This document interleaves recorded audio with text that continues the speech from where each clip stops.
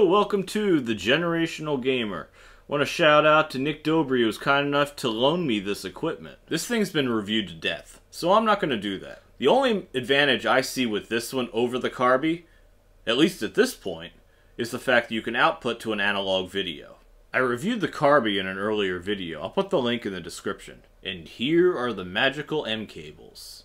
Now this is my first experience with these cables, so I'm interested to see how much better they make the consoles look.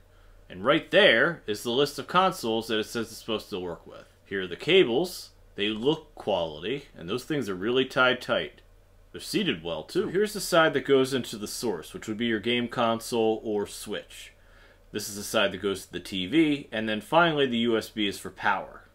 Okay, so since these cables are on loan, I am not leaving this setup. I just made it a very quick setup right here, and I am powering it by the TV. The TV has USB. My TV can power my classic modern game consoles, so I figure let's give it a go. I'm going to switch this to HDMI 4, which is what the side of my TV is. Sorry, Carby, I need to try the GCHD by EON.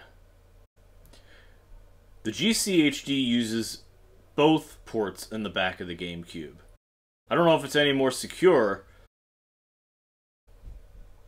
Let me give the Carby a prominent seat. Now let's check out some F-Zero GX on the Nintendo GameCube.